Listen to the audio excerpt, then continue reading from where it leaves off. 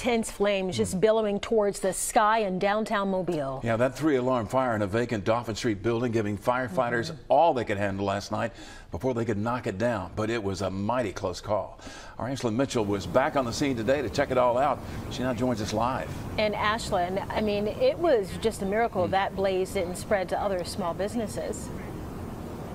Yeah, that's absolutely right, Lenisa and Byron. That's all thanks to the quick response of the Mobile Fire Rescue Department. Now I'm going to take a step out of the way so you can see what we are seeing as well. But the entire building is just scorched. In fact, I can still smell that smoke lingering and hanging in the air. People in the area are still talking about what happened. I could feel the heat sitting on the balcony. The debris was coming into the air. There's soot all over my truck this morning. Chase Clark was relaxing in his living room Thursday night when he was blinded by bright lights. My whole house was turning yellow and orange through the windows, bright as it could be. And I take a look out the window and there's a 70-foot fire about half a block from my windows. Wow, what's on fire? I don't know, man. This video taken from Clark's balcony just 3 parking spots away from flames rising on Dauphin Street. It really had me worried. I had to come down and see the crowd. It was immense. It was an immense flame. Then came the sirens, the call going out to Mobile Fire Rescue just after 9:30.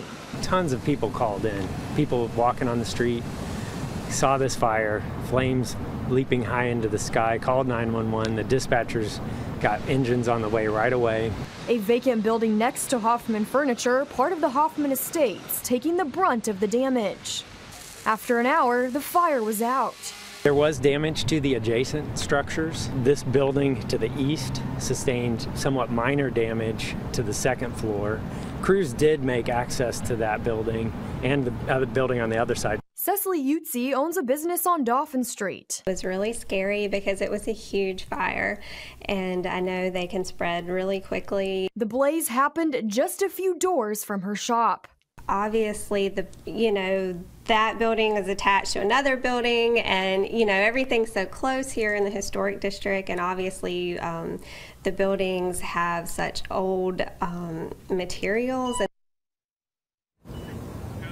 Now investigators are still looking into what caused this fire. In the meantime, the city is asking folks to avoid this area on Dauphin Street. The city is working with the property owner to secure the building, and that work is expected to start as soon as possible. But until then, the sidewalks and parking spaces on Dauphin Street will be closed off and barricaded. But there might be some hope for the building. In fact, the owner is working with the city on a long-term plan to save this historic structure, and those plans will be submitted hopefully by September 20th. Reporting live in downtown Mobile, Ashlyn Mitchell, Fox 10 News.